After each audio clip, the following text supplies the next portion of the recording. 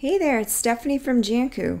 Today I want to show you how to download and install the new Inkscape 1.0 beta version.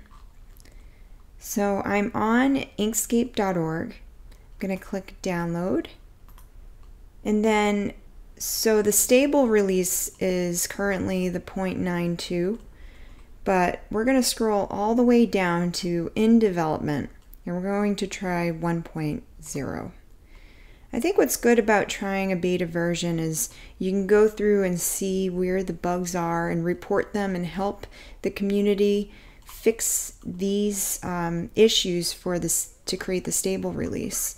If you read the release notes, it's always a good idea. It was actually released yesterday on September 17th, 2019, and we have all these different options. Since I have a Mac, I am going to download.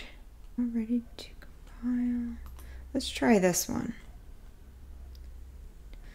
Alright, so it's downloading. So I just downloaded it. Let's open it up by double clicking. Alright, cool. So let me go in the Finder and let's look up applications. Alright, I'm going to try putting that right there.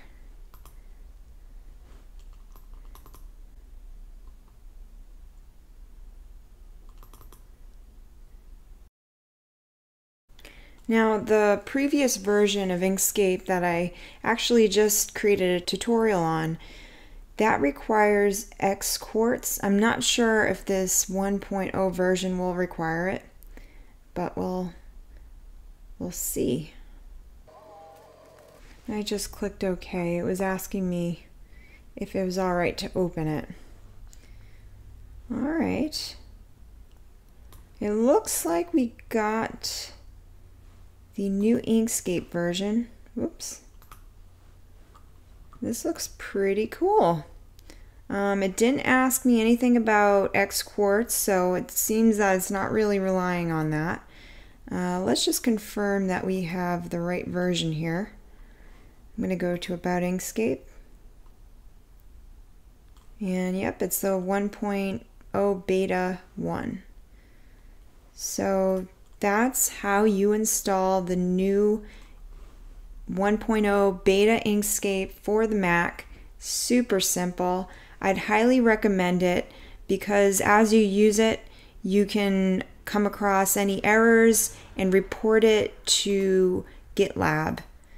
And you would just post issues and help them build a stable version. So thank you so much for watching. Tune in every Wednesday. I'll have a new Inkscape tutorial. Have a wonderful day.